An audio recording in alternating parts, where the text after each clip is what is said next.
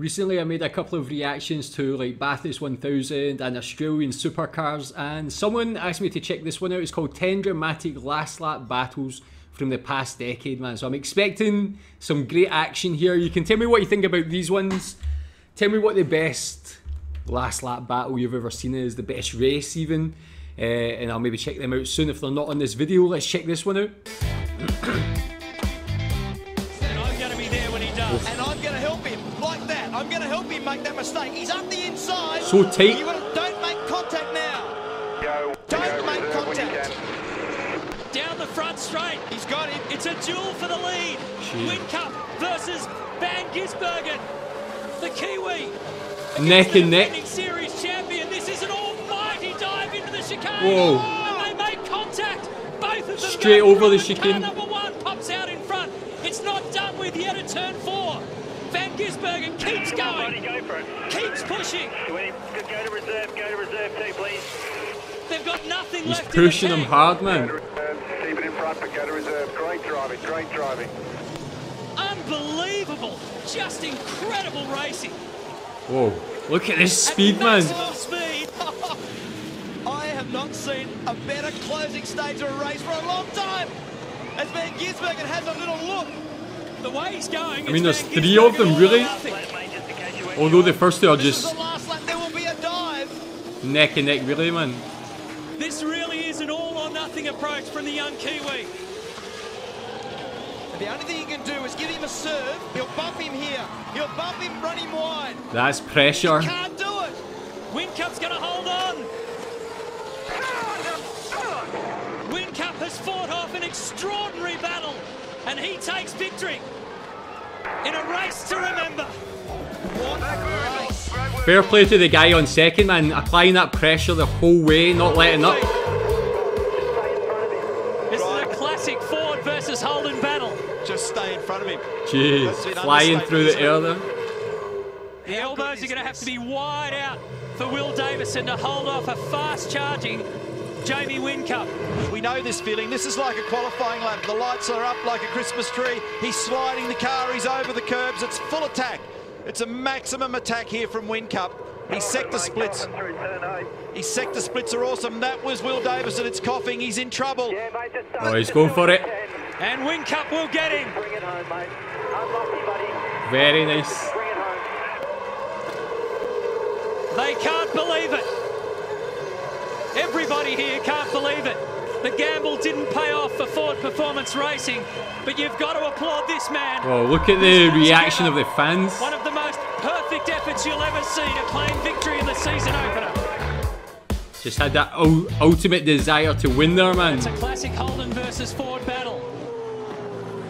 And he'll be lamenting getting tangled up with his teammate Mark Winterbottom. It's at round turn 4.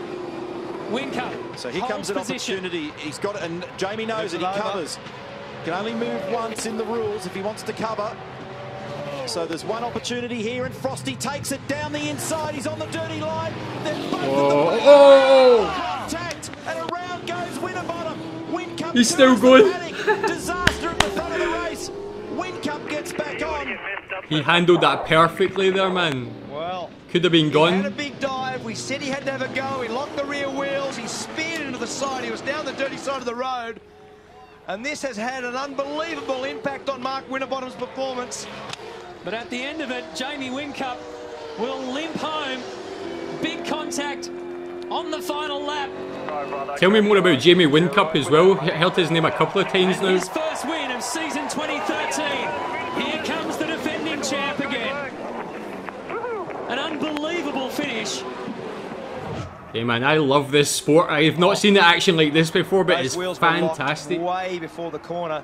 And you've got to give him credit for having a go at this. Yeah, that's what I was going to say. You've got to get on with it. He had the wheels locked. This is on board with Whincup. Bang! Into the side. Whincup got away with it. He come across the road. It was like all or nothing.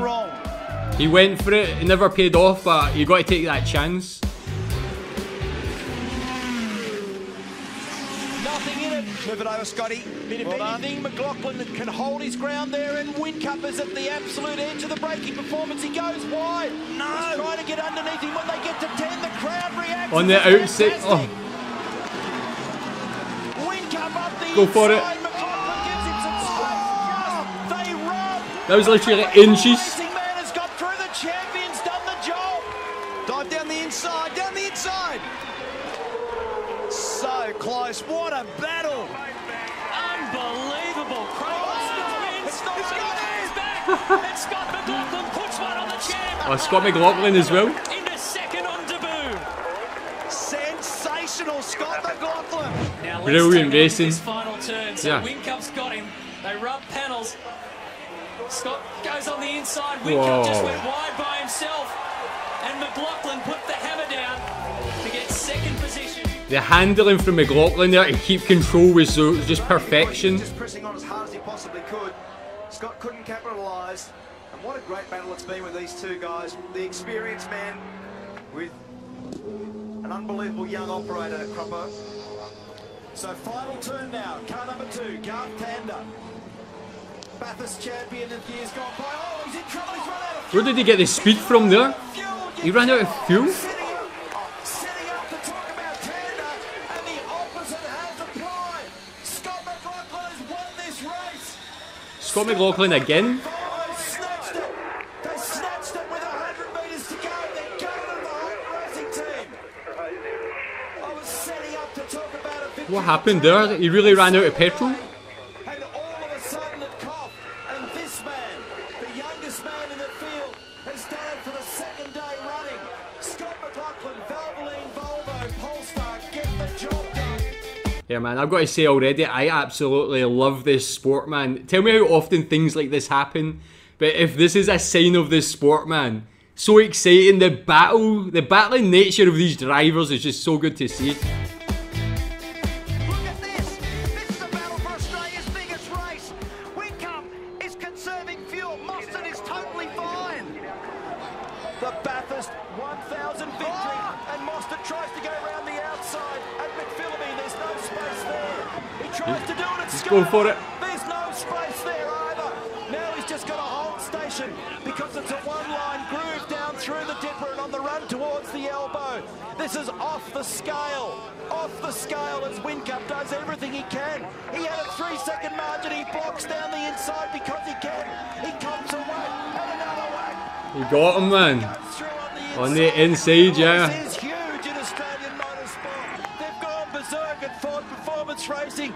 This kid is going to win this thing today, and so is Paul Morris. Has not led a lap all day, Croppo. Not led a lap. Chaz Mostert is going to win with Paul Morris. Extraordinary motor race. This speed. Something you have never seen before. We are approaching the 8th hour of the 2014 Super Cheap Auto Bathurst 8th hour. 1000. And Chaz Mostert, who's had 21 V8 Supercar events and 56 previous races, is going to make a very special name in history here. He is ju- the winner of the Super Cheap Auto Bathurst He just wanted that more there. He wanted it so much. Second for James Moffat. And Nick Percat makes it onto the podium. I'm out of breath. It's an unbelievable outcome. Davis Brilliant race. then Whincup. Such a long race and it still has that action right to the end. Unbelievably controlled drive, mate. Great work. He did everything he could, but he couldn't get you. Great stuff. Something ugly's happened there with Mostert and Moffat. That looked very nasty. Detract somewhat from the celebrations for these guys, but that's been a brilliant drive from James Courtney to resist the pressure. So Chaz Mostert, James Moffat, big heavy contact. Yeah, tough luck, mate. There's not much you can do there. Oh, Jesus. So Whincup and Mostert together, and Moffat just a victim. This is turn 10. Wow. Heavy contact with the concrete wall, and James Moffat just ended up being absolutely in the wrong postcode at that wrong moment. In the wrong postcode at that moment. What a finish. We've got less than 2.5 kilometres to run on Saturday, part 1 of the Coates Hire. Newcastle 500, McLaughlin's in fuel trouble. Van Gisbergen's going to potentially threaten to snatch this in the dying moments. 1 second in the first sector, he's taken off him. McLaughlin's in strife here. It's an energised Shane Van Gisbergen is on him. This is going to be a huge battle to the flag. Out of turn 9. That's the battle for the championship right there. The guy that's first is leading. He's about to lose the position. He's got Van Gisbergen up on the outside of him. There's just 2 corners to go. He makes a lunge down the inside. He got it. Van Gisbergen's going to grab him. Shane Van Gisbergen's Fair play. out of fuel for car 7 there. Such a tight track as well. He's going to struggle to the line. Red Bull are going to pull one out of the fire here. 150 points to Shane Van Gisbergen. What an Fair play. That was awesome driving. Got home. I didn't think he was going to get home. What a drive! Yeah, tell me more about that track. Where was that? Did it say Adelaide actually? I'm not sure, I never noticed, but that was a tight track through like a town or a city. How he found that gap, that's just fantastic driving. Can he get by? He's right on him, a nail biter down the hill now into turn 4. There's only a car length between them. Massive pressure on Cam Waters, who cannot afford a misstep, particularly up here, as Mark Scaife suggested, into turn 7. This is the exit of 5.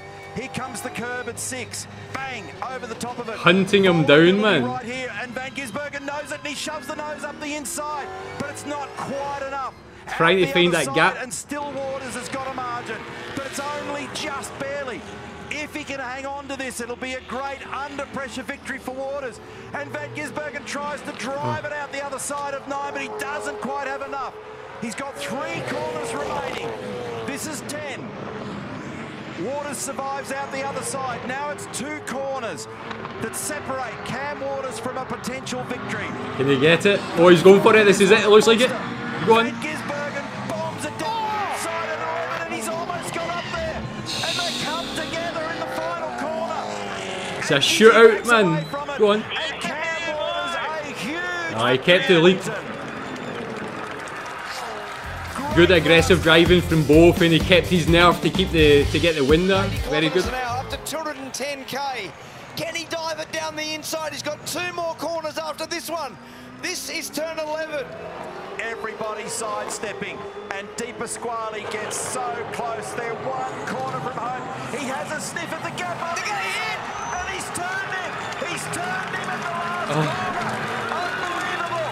Van Gisbergen's been turned around at the last corner by Di Pasquale, and he checks up. He checks up. He's going to give it back to him. He's going to give it back to him. Let him redress. So he was going to redress, but he didn't let him. Shane stayed there and let him go by first, so he'll get a penalty as a consequence. They're playing the judicial game. Look at this on the replay.